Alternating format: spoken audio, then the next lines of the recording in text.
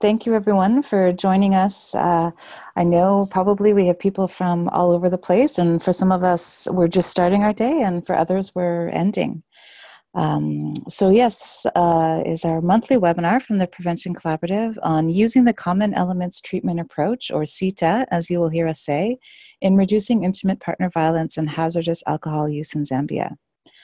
I'm Kathy Durand, and I'll be moderating the webinar today, and I'm the Director of Strategy and Operations at the Prevention Collaborative.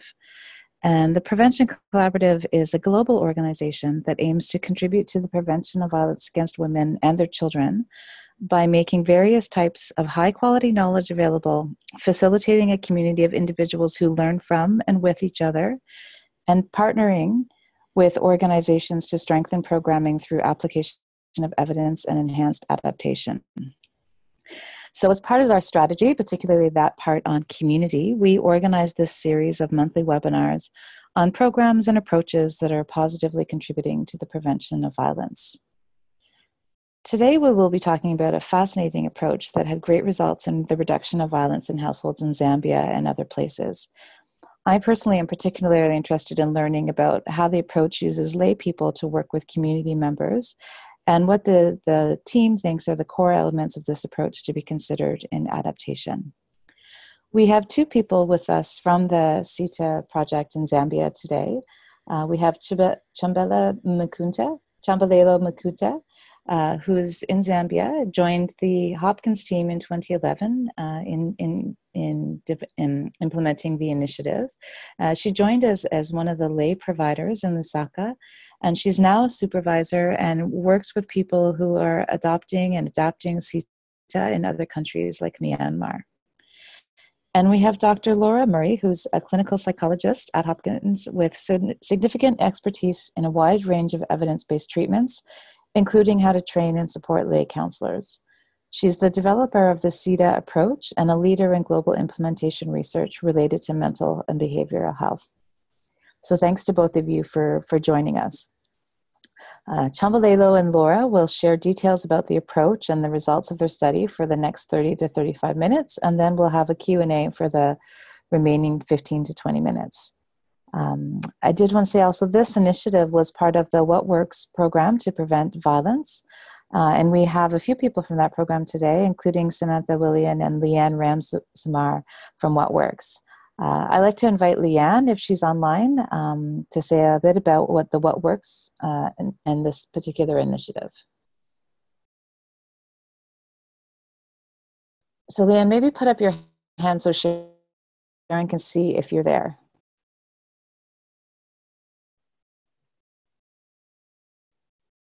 Let's see. Okay, I'm not seeing her right now, so why don't we continue? And if she jumps in, maybe if she joins us, she can say something at the end of the presentation. So just going to hand it over to Sharon Nguesso, who's our comms associate at the collaborative, so she can share a little bit of information about how the webinar will run, and then we'll get into it. Thanks, Kathy, and thanks everyone for joining us today. Just a few quick words. If you're not familiar with Zoom, take your time to hover your mouse around. You'll see a couple of options available to you. The one that you'll probably be using throughout this call will be the chat button. So if you hover around your screen, if you're on desktop, it's right at the bottom of your menu section. The second last option, it just says chat. And if you're on your phone, it's right at the bottom also. Through that chat box, once you click it, you'll be able to put in your questions or points for clarity throughout the webinar, which will then be addressed during the Q&A session. If for some reason during the Q&A session you would really like to vocalize your questions or your points for clarity, just mention that in the text box and I will make sure you're unmuted and you can speak to your question. Apart from that, should you have any technical difficulties or you know someone who's trying to join and having any technical difficulties, I'll be adding my email address to the chat box where you can copy and paste that or use that whenever necessary to email me directly and I'll help you troubleshoot. Apart from that, if you need anything else, just again, you can use my email and I'll support you in that troubleshooting. Thank you so much. And my apologies, one last thing. This this webinar will be recorded and uploaded online. So if you have any concerns about your voice or your text being online, do let me know again, just through email, and I'll make sure that that's edited out. Thank you. Great. Thanks, Sharon. So now I'm going to hand things over to Laura and Chombalelo to share with us their experience. Wonderful. This is Laura Murray. Thank you so much for the introduction, Kathy, and for all the help, Sharon. We are thrilled to be here today with everyone. So why are we passionate about the Common Elements treatment approach? And I'm going to go ahead and let Chombalelo start. Hello, everyone. Thank you so much for having us.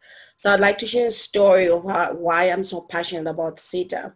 As Kathy earlier mentioned, I started working with Laura and her team in the late 2011. And then when I just began, I was training one skill that would help treat trauma in kids. So as a lay provider going out to these communities, we found families and adults facing other problems such as substance use, depression, and some experienced violence. It made me feel so helpless because there was nothing else that I could do. Being trained is just one skill. So when CETA was introduced, it was so refreshing because this is the help that we actually needed to be able to help the communities deal with the problems that were coming out. So thank you for that. Great. Thanks, Chombalelo. So you can go ahead and go to the next slide. And we just wanted to shout out a quick thanks to all of our sponsors. I know many folks are on from the What Works initiative, certainly the Prevention Collaborative, and moving all of this forward. So we appreciate all of that.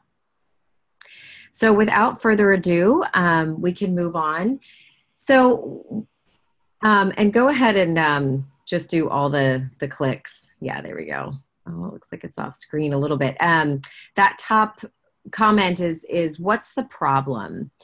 And I think what we've run into is that in single focus treatments, there's a real implementation, a scale up, and a sustainability problem.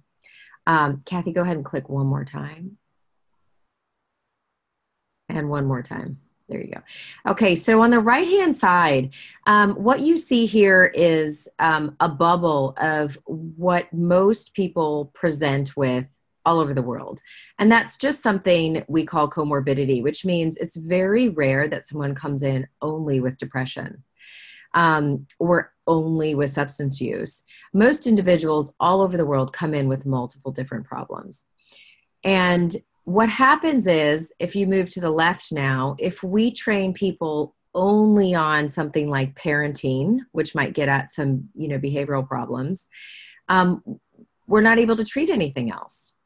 And in high-income countries, that might work because people have long histories of mental health training, they're licensed, they're supervised.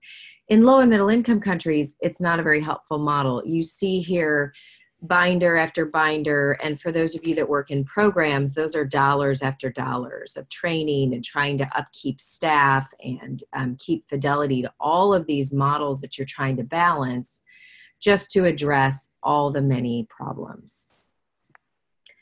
So go ahead to the next slide. So what's the solution? And here what we have is a scientifically proven, with multiple trials now, a treatment called CETA. And it tackles multiple problems. So it can treat depression, it can treat relationship problems, it can treat violence and substance use and trauma, and even deals with safety and suicide. And as Kathy mentioned, lay people can deliver it. And what's interesting about this is you see around this wheel, none of these elements of CETA are new. These are all elements that have eons and eons of data on them.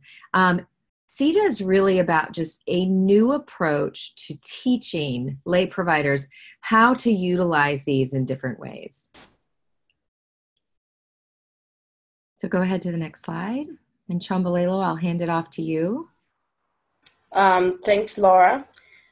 Given the time, we've decided to just take a look at 3 elements, namely thinking in a different way, part 1, safety for violence and substance misuse. We particularly selected these 3 elements because the clients that we worked with on the project VATU here in Zambia reported that these particular elements attributed a lot of changes that they saw in themselves and the partners to the skills that they learned. Next slide, please.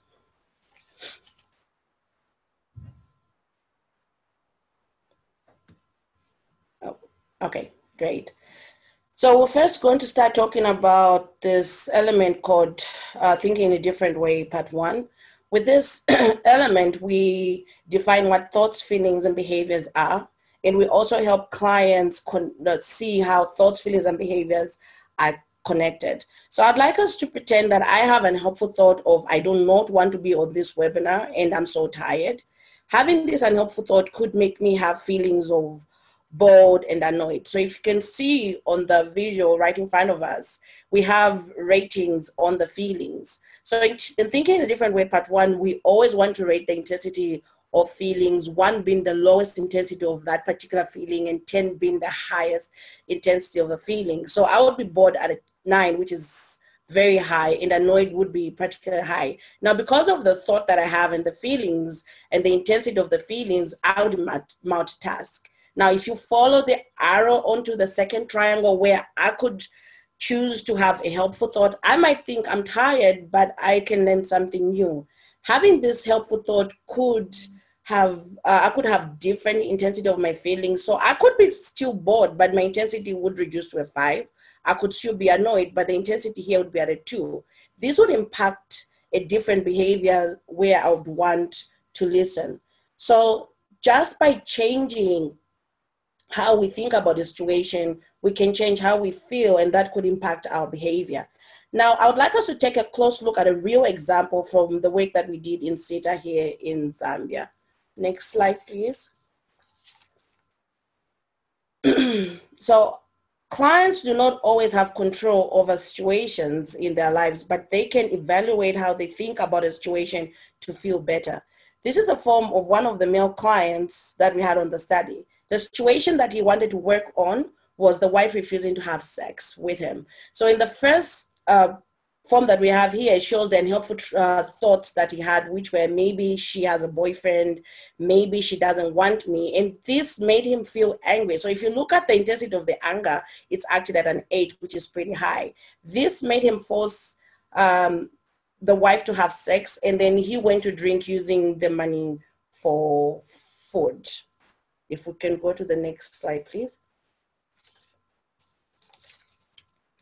Now, we have a triangle even in the slide, but this is a helpful triangle. So it's the same situation. We're looking at the same client. So the situation is the wife refusing to have sex with him. But in this particular case, he's changed his thought. He was able to arrive to a new thought by simply asking him if there's another way he could think about the situation that could make him feel less angry. So he suggested that he would think, why should he make his body suffer? He also thought maybe she doesn't want to get pregnant and she hasn't just told me. This made him feel bad, but if you look at the intensity, it was only at a 5. He still went to drink, but then he had a positive behavior of talking to her. So you can see that by just changing how a client thinks about a situation, it can impact their feelings and behaviors. We use these skills on a variety of stressful situations in a client's life, including triggers to drinking and triggers to violence. Next slide, please. So the next component we're going to look at is called safety for violence. This component is used to help clients talk about the violence in their homes and help them identify ways to keep safe themselves and their families. In this component, we use a worksheet to help the clients identify the major safety issues that they have. So for this particular client, her safety issue was the husband forcing her to have sex. She had to come up with a goal which was within her control, which was for him to understand when I'm not ready.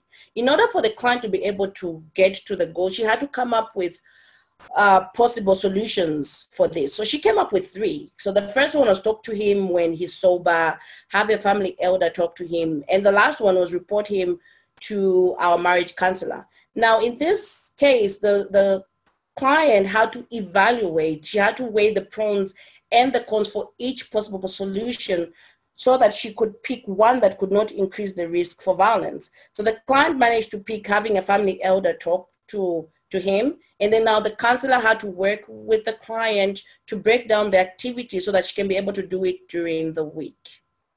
Next slide, please.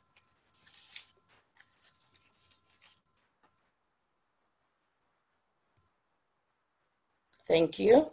So another element within CETA is dealing with individuals struggling with drinking too much. We do not force clients to change, but we work with clients to try help them reduce drinking any way possible. On this presentation, you will see the tool that we use to help clients reach their goal of reducing.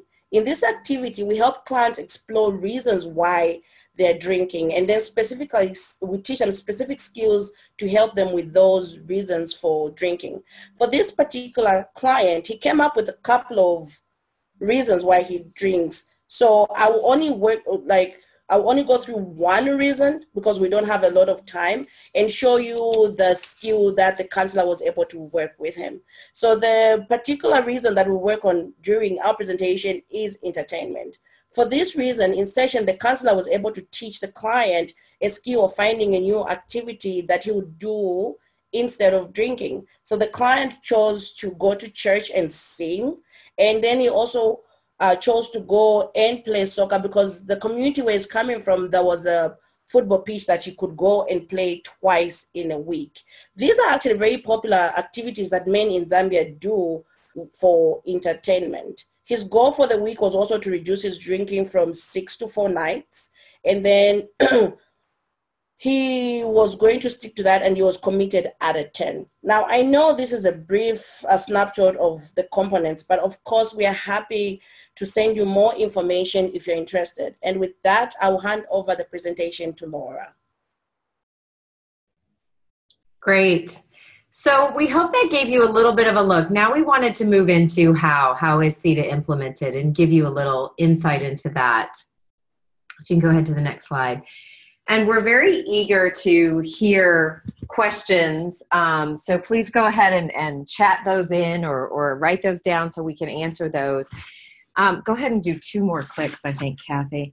So in most of the places that we go to, there's no mental health professionals. And so we are always training lay providers. And a common question we get for implementation is, what do these lay providers need to sort of come with in order to be in this position?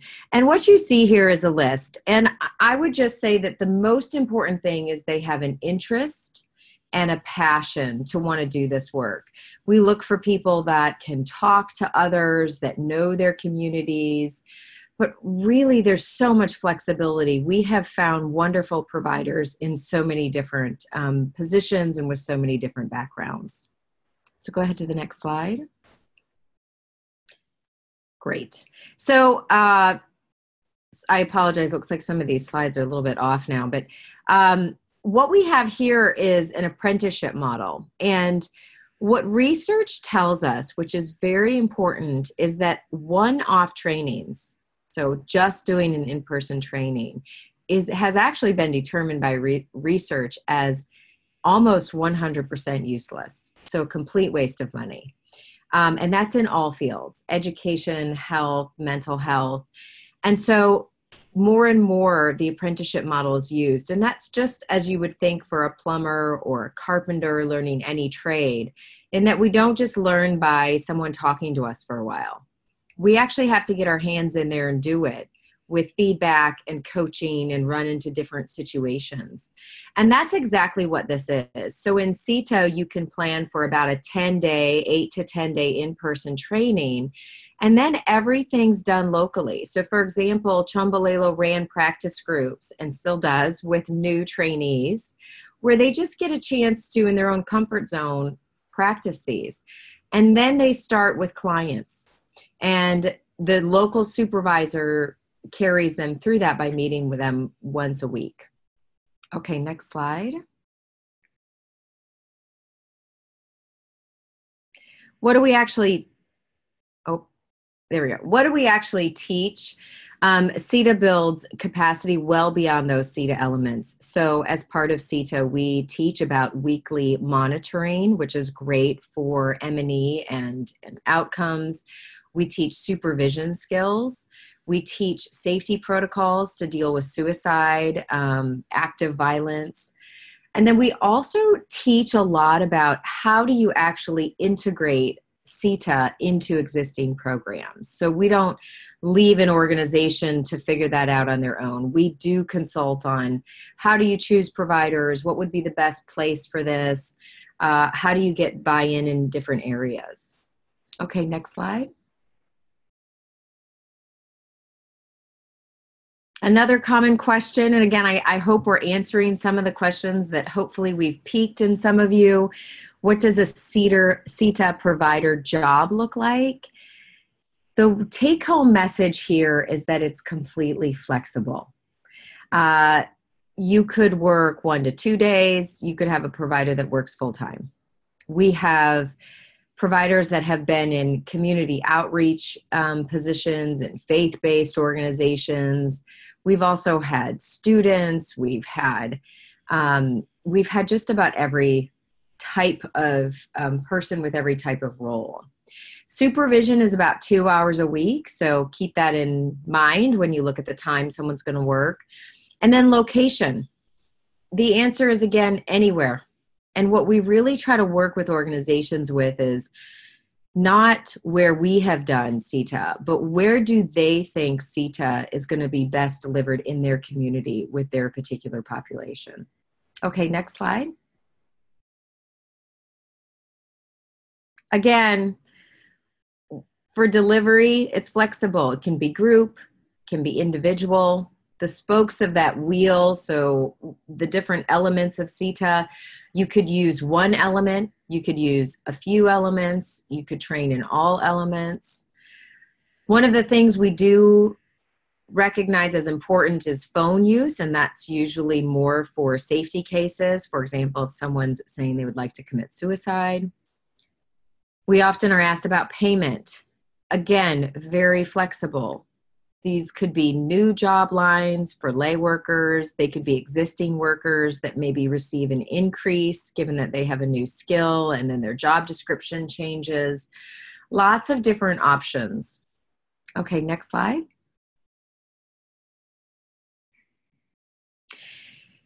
So for CETA, the number of sessions can also vary. And that's one of the beautiful things about CETA, we believe, but also something that's more scalable and sustainable and developed from a systems approach. So let's say that you're doing prevention work and you're working with a population that doesn't necessarily have problems yet. You might decide to do one session just on what Chombalelo talked about with the triangles, just to teach them a life skill. For mild problems, let's say you're working at a school with at-risk kids that you know have sort of lots of problems, but not necessarily, you know, full-blown sort of mental health challenges like depression or violence or substance use. You might just do 3 to 5 sessions. You might give them some skills. For moderate to severe, CETA usually runs 8 to 12 sessions. And again, that is not set. It's flexible because we only treat with CETA as long as someone needs. The length of sessions, they're usually around 1 hour, although can be very flexible. For example, sometimes we've had people travel in and it takes them so long to get somewhere that they prefer to come fewer times but have their sessions be 2 hours. The number of clients one can see a week, again, very flexible. We work with organizations to figure out the best way. We find the largest variable is, do they have to travel? If they're just sitting at a clinic and clients are coming to you, they can see a lot more in a day. If they're out in the community or traveling, then the number they can see is usually lower. Okay, next slide. Great. So why would we want to talk about evidence? And I just wanted to share a quick story that I was working with a provider once in the United States who did horse therapy.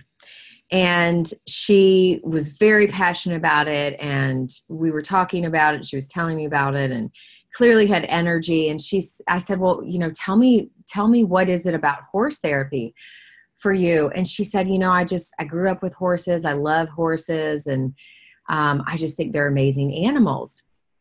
And then we got to talking about, she had actually a health scare in her family, and one of her family members had to go have heart surgery. And we ended up having a lengthy conversation. It was clearly on her mind about how she had researched, gone to 2 doctors. The first doctor they really liked personally, but he was talking about a procedure that sounded great, but she couldn't find any information on it on the internet. And they went to a second doctor who was a little more cold as a interpersonal surgeon. But he talked about a method that she saw on the internet come up with studies and studies and studies. And so she was telling me, as a family, we really decided that the second surgeon, we really liked that there was information on it, that we knew how long the rehab, that we had read that there was thousands of patients that had gone through the same procedure. And so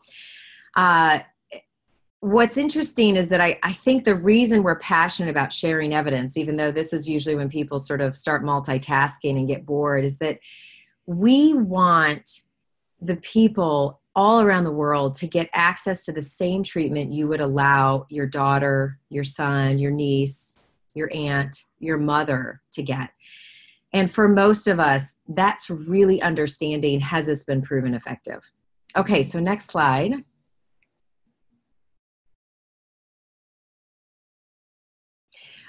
These slides will be available to you, so I'm not going to spend time on this, but what's important to take away from this is that there are multiple randomized trials, which is what you should always look for in any healthcare, showing that something actually has been tried, tested in a controlled trial with a control group, and shown to be very safe and effective. Okay, next slide. I don't know why these slides are cutting off. I'm so sorry. That actual top line says CETA is more effective than single-focused treatments.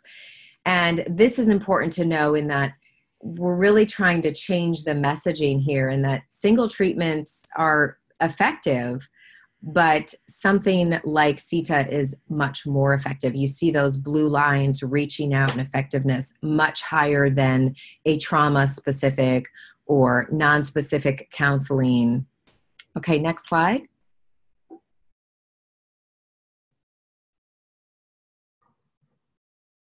Great, and at the beginning, Kathy had mentioned the VATU study, which was done in Zambia, where we specifically looked at CETA with violence and alcohol use. Okay, next slide.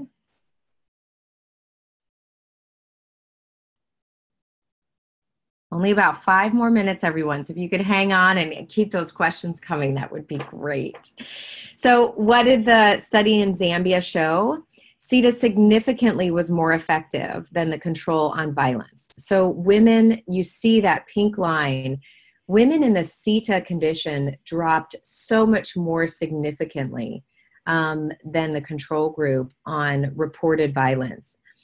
Now, what's interesting is that these graphs looked the same by their male partners. So males and females were both reporting a large drop in violence. Okay, next slide.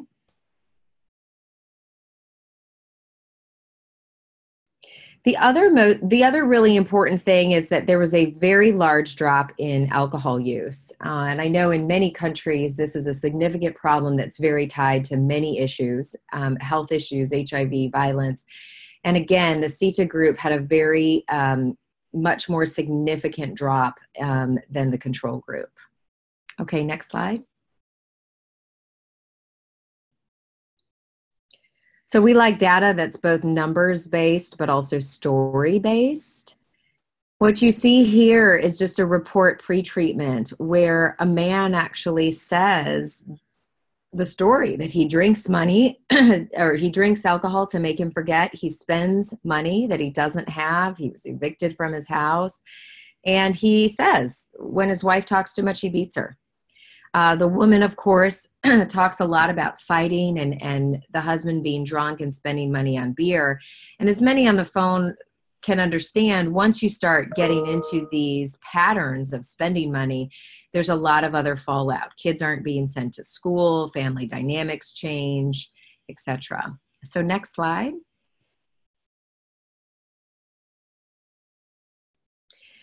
And then here, what you can read is a story about post-treatment. And again, both, these are couples. So this is the same man and woman that were together.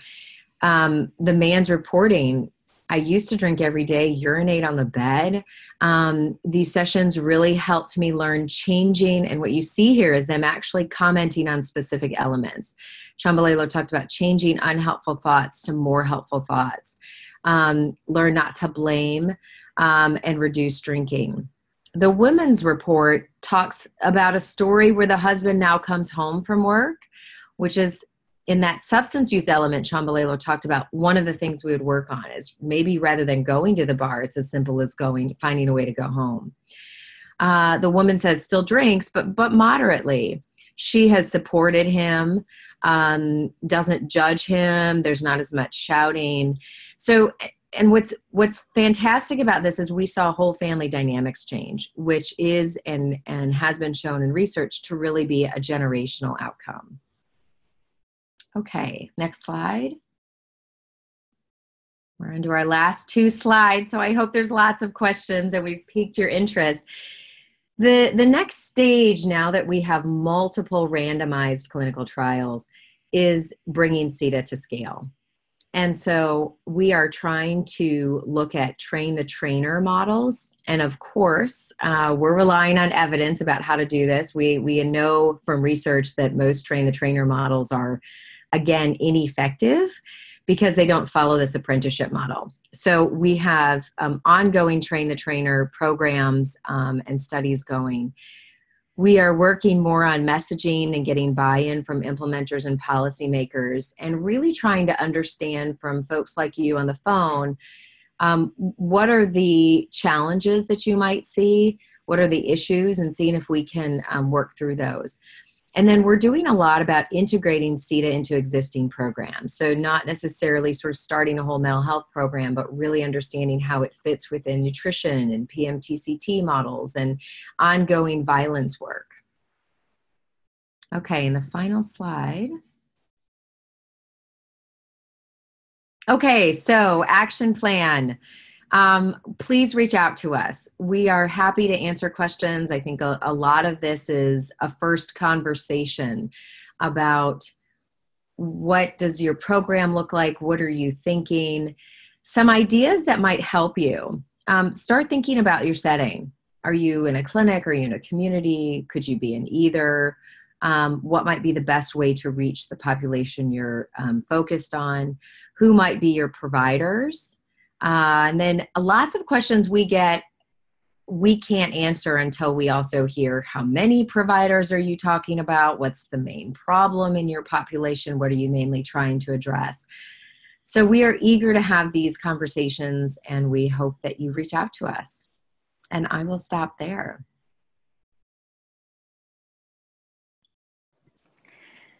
Great. Thank you very much to both of you for sharing your experience with this program and what you're doing, and certainly the results. While we're waiting for questions, maybe people could just, again, if you have any questions, put them into the chat box, or just let us know that you would like to ask a question if you would prefer to verbalize your questions. While we're waiting for people to do that, I have a couple of questions that could kick us off. One thing I'm wondering is, how do you select the families or the individuals that you work with or that participate in this program? And the other one is really around, what conditions do you think, you started to talk about this at the end, but what conditions do you think are really critical for someone to consider if they were to consider adopting this or taking this type of program to their setting? What do you think they really needs to be in place in order for it to work? Great questions to start us off. So I'll start with the first one. How do you choose clients? I think this depends on the program a lot. I can run through a lot of different ways. For this particular study in Zambia, which was a study, we just went out into the community. Honestly, we had people who knew the community well, and we started talking in community groups about this is an offering, this is a program. Neighbors talked to some other neighbors that thought they might benefit from this program, and word of mouth got out, and there we were. We have so many different ways to do this. There's just not one way to choose clients. I think if you have an existing program, you may already have a client population. Sometimes in clinics or, for example, in faith-based organizations, they offer screenings to assess whether folks have problems. Lots of times in organizations too, we just have people that give talks, or there's a pamphlet, or there's a radio program even just stating there's this service and here it is and everyone has these problems. I think the key with a program like CETA is that it can be anything you need it to be. So rather than starting with how do we choose clients, we would start with what problems are you trying to address? What is your population? And then work backwards from, well, then how do we best reach that population? Mm. And then Kathy, you had asked, I think that you had said the conditions to consider. Yeah, like what are the things that you think really need to be in place, or the elements of this program, this approach that need to be retained in sort of a fairly pure way in order for it to be successful in other contexts? And are you talking about implementation more, or the elements of CETA? Either, whichever you think is more critical. It's a great question. It's a loaded question. So let me see how I can start that and see if anyone has further questions on that. As far as set things that need to be in place, one of our main objectives is to make sure everyone has safety. In doing global work, we find a lot of organizations that are hesitant to ask about suicide, and yet everywhere we go, it's present, and there's many people who are thinking about it and even have plans. And so that is a no option thing that I think we're really trying to promote. So that would be something that you want to make sure you would integrate as far as needing to be in place. The other thing that needs to be in place as far as implementation is supervision. Again, we're reliant on the research, and we believe in the research that we don't want to do this without supervision. And I think one of the things, Chombalelo, you might want to jump in here. Those providers rely on supervision. They enjoy it and they crave it. Is that right, Chombalelo? I know I've heard that from you before. Yes, it's something that, like, supervision is one area where they get to grow with their skill set, and then also share the impacts that, like for the VATU project, it was during supervision that we got to learn a lot about what was actually happening in the community and the impact that CETA had on all the families. Yeah, and we leave a training, and often sometimes organizations are wondering about supervision because it is time, but I think that has been also at the end of a program where organizations and providers are saying this was the best thing, and then it sticks. So if you have about, let's say, 6 months with us, we can really embed those skills so that they're solid and that we know that things are being done well. So just as far as the actual elements of CETA, I think what's important for us is starting to think about a system of care rather than siloed care. So the same way we talk about, we don't want to give providers like Chombalelo only one skill, and then she has to sit in front of these families that have all these problems and not know what to do. That's a really awful place. it's a bad position to put our colleagues in. And so we're trying to get out of silos. We have to give multiple skills, and we feel the same way about systems of care. So if we only integrate one element of CETA and provide prevention, then you're leaving someone out in the field who finds someone with more severe cases and can't do anything.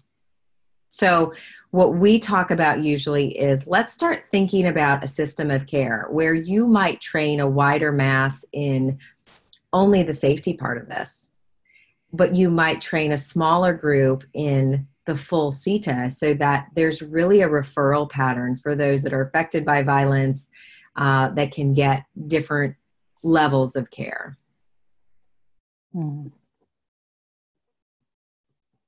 Okay, interesting.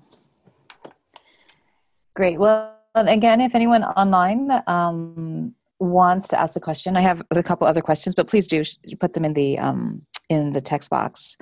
One of the things, I think we went over this fairly quickly, so maybe I'll go back to it, but how sustainable are the changes? So did you do some sort of longitudinal going back to the families, and how long were families being able to sustain the sort of behavior changes that they adopted in the program? Did you have that here? That's a great question. So if you go back to the violence graph, yep, that one. So what we have is violence rates at the beginning, and then post-treatment is fairly soon after. And then what you see there is a 12 months post-baseline, so a year out. Now, in the care of violence and substance use and mental health, a year out is actually rare. It is considered longitudinal data in our field. Most people get post-treatment and that's it. Or, for example, three or 6 months out. So what you see here is that there's very limited change from post-treatment to 12 months. So there is maintenance of that decrease in violence. And just to talk to you a little bit about why, when you give programs where you're giving someone information or you're doing counseling in the sense of giving advice, what research shows is if Chombalelo just kept giving advice and someone leaves her for a year, they keep needing to come back because Chombalelo is the one that solved all the problems, right? She's the one that gave all the advice. She's the one that had all the information. What's different about something like CETA is it's skill-based. So Chombalelo's teaching skills that they then use. And Chombalelo, I know, has told me tons of stories about how people have used something like those triangles, not only in relation to violence and substance use, but about everything else in their life that has happened over the past year. And so they really start generalizing these skills, which is why maintenance looks very good for CETA, but it's really because cognitive behavioral therapy, which is where this comes from, has very good maintenance because it is skill-based. Mm-hmm. Yeah, and it's also really interesting. We have some questions here, but I just wanted to note that you are noting that men are also reporting a drop in their perpetration of violence. So whereas not all studies have that same sort of behavior. Yes. We have a couple of questions in the chat box now that I wanted to share. So from Chandi, she's an HIV counselor, and she finds that people are drinking while they're taking medication, and wondering how she could focus on this issue. That's a great question.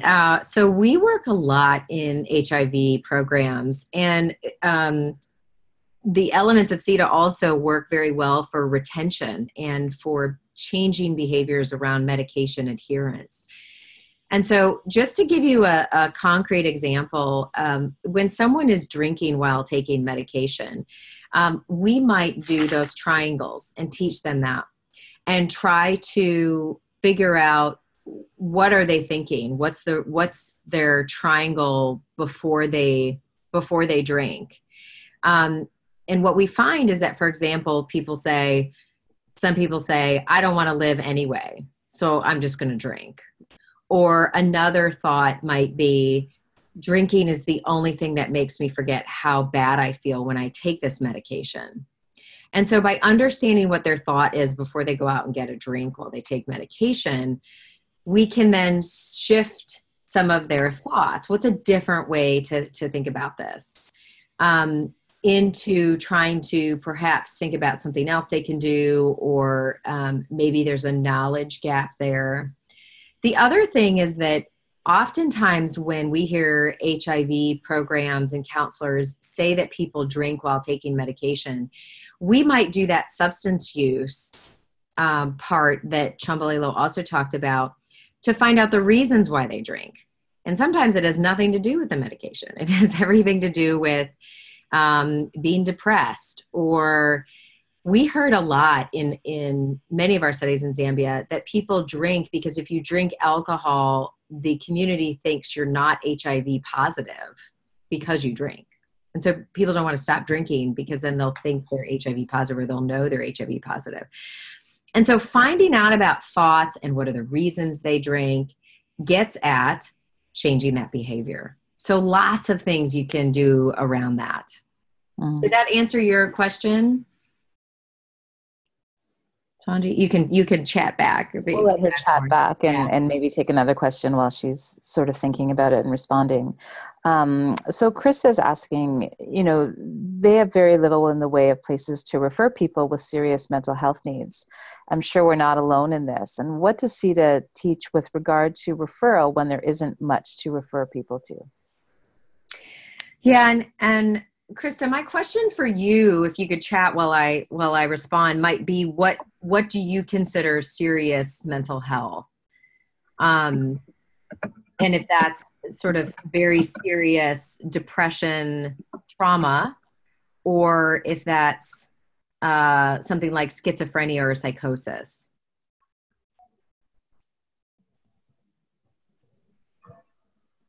And while she's responding, I'll just say that, so if we're talking about serious mental health in the lines of they're very traumatized, they have a lot of substance use, etc., then CETA is a place to refer. And that's what I'm talking about, sort of a system of referral within an organization or within a country.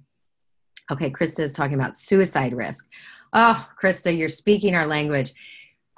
There is such a serious suicide risk everywhere we have worked. And one of the biggest problems is that we don't ask.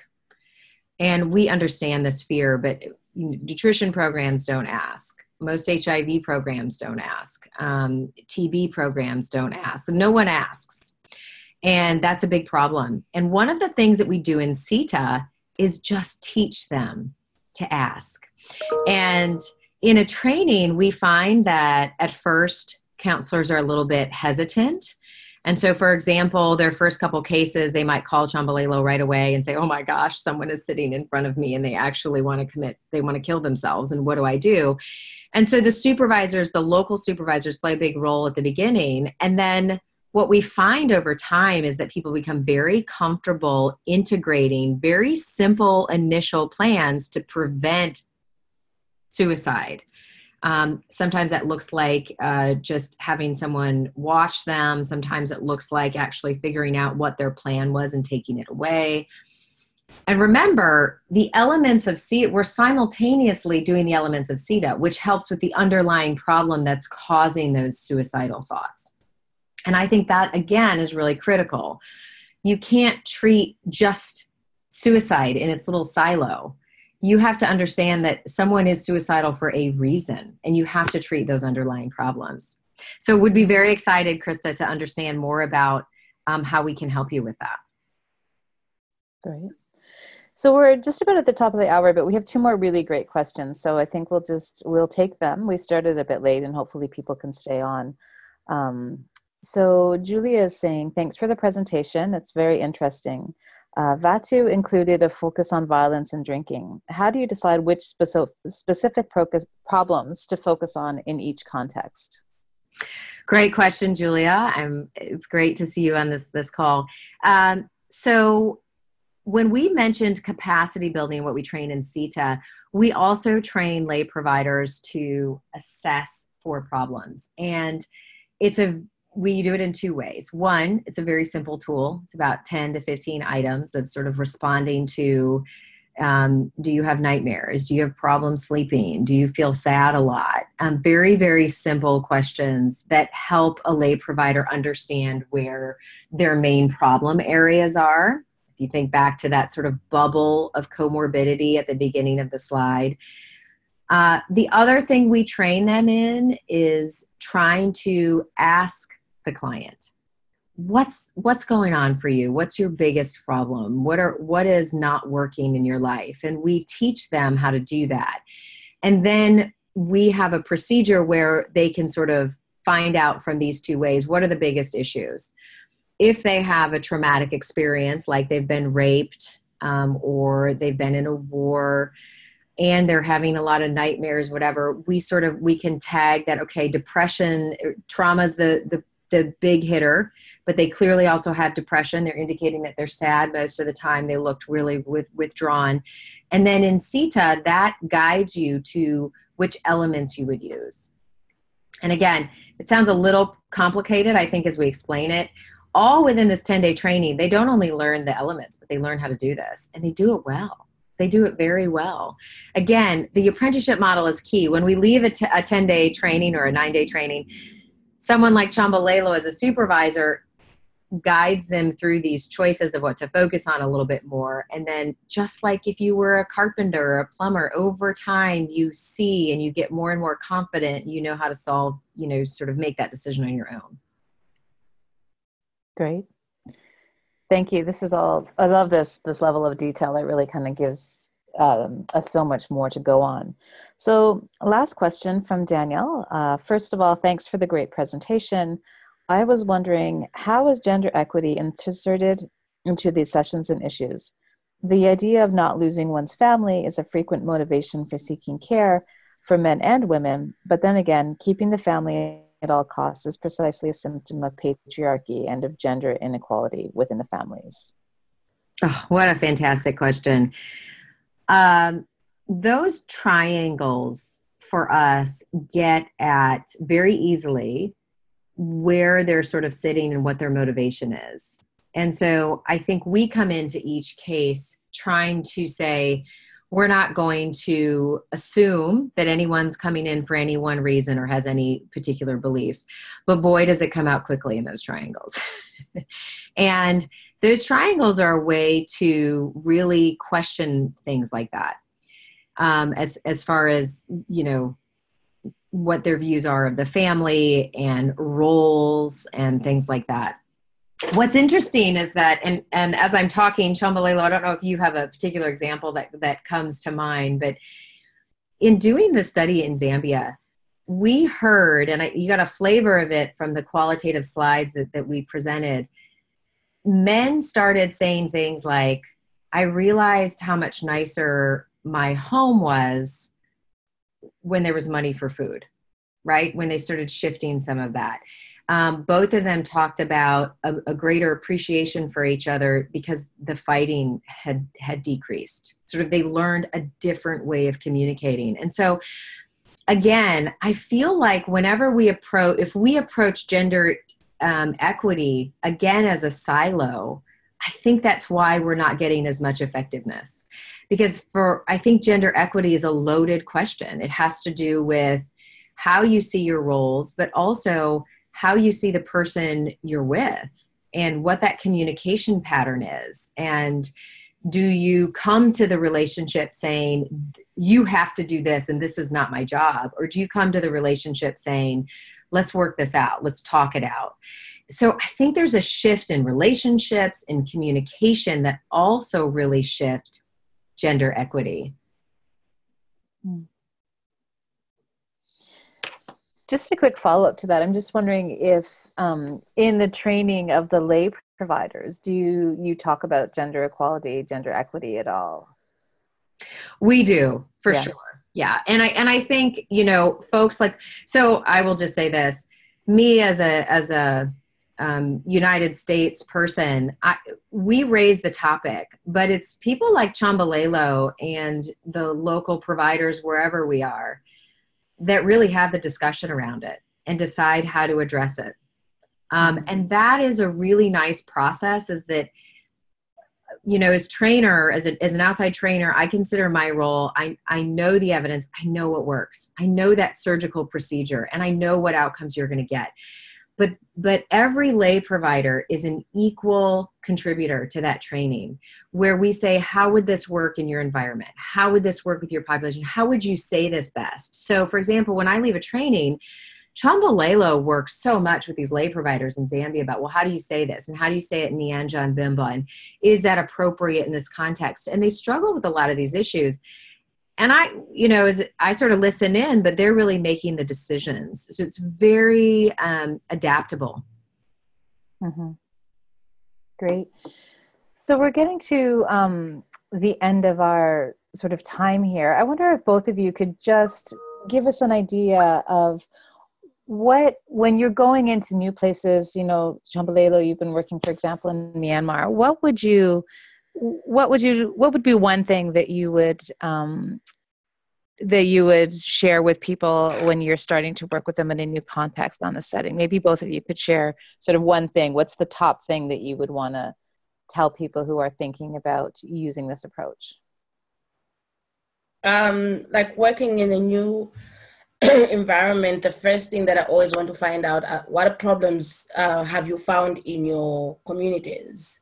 And then talk about what CETA has been able to do here in Zambia, giving them the evidence. So that's the first thing that I go with. I just want to find out the problems that they have, and then also give some testimonies that we have here in Zambia. So that's great. That kind of like is a great platform for them to know what CETA is all about. And then it has nothing to do with culture, because it can easily be adapted to their culture of that region. Because I think most people get to fear that it might interfere with our culture, and it might not be adapted.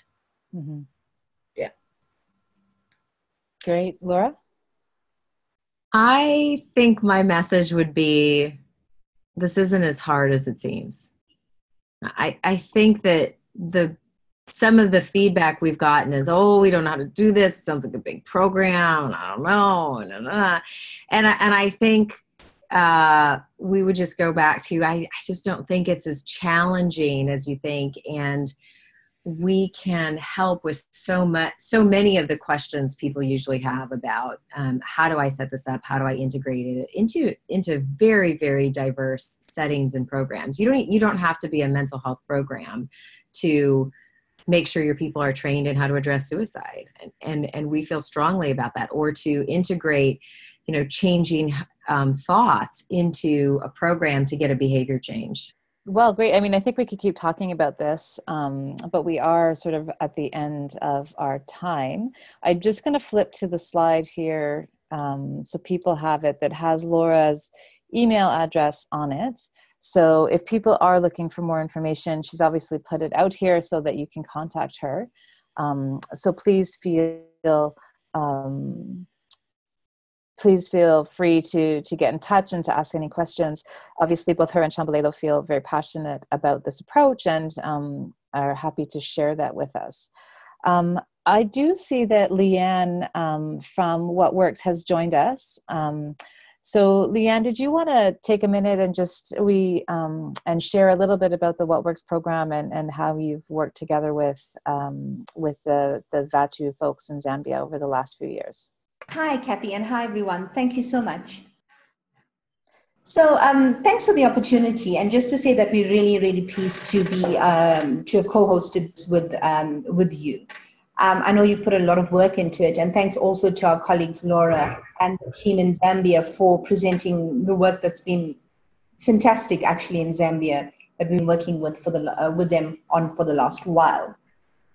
Just for those of you who are not familiar with the What Works program, What Works as a consortium has been spending the last 5 years or so generating new knowledge on what drives violence among women and girls in the Africa, Asian, and the Middle Eastern area.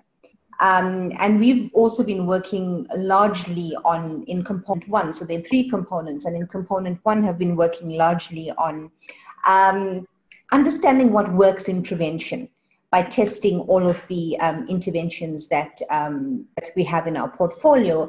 And the Zambian CETA intervention is actually one of those interventions that was rigorously tested. And as you've heard over the last hour, has proven to be very effective in reducing both gender-based violence as well as alcohol abuse. So that is where the program, the intervention is located within the program. The other work we do as What Works is the estimation of the costs of violence against women and girls, social costs of violence against women and girls, but also cost effectiveness of the interventions. And so this year is a critical year for What Works, as most of the programs have completed their end-line and their evaluations, and we're concluding work on cost effectiveness of interventions. Because it is the year that we'll be able to answer the big question around what drives violence in selected contexts, what interventions work and what interventions do not work in particular settings and contexts, and what might a particular intervention cost you if we want to talk about taking that to scale. So that's really the work that we're looking at concluding this year in 2019. And it's work that's been undertaken in 13 countries over the last 5 years. Great. Thank you, Leanne. And so this brings us to the end of our webinar. I just want to reiterate that we will be posting the webinar on the Prevention Collaborative website under the community area. You can find all of the webinars that we've done, and so they're available to watch and review on YouTube. And so I do encourage you to share that, and we'll be sharing that link out with people who had registered in the next week or 2. So it will be up and available for people who are interested in listening again or going back and reviewing some of the things. So again, just thank you to Laura and Chombalelo for joining us. It was really interesting to hear about your experience, and I appreciated the opportunity. And also to those of you who joined, thank you for taking the time, and thanks for those great questions. I think we had the beginnings and got into some really good subject areas in the short amount of time that was available to us. So thank you for everyone's participation. With that, I think we're ready to end our session today. Again, thanks very much, and we'll look forward to gathering again next month when we look at another program around prevention of violence.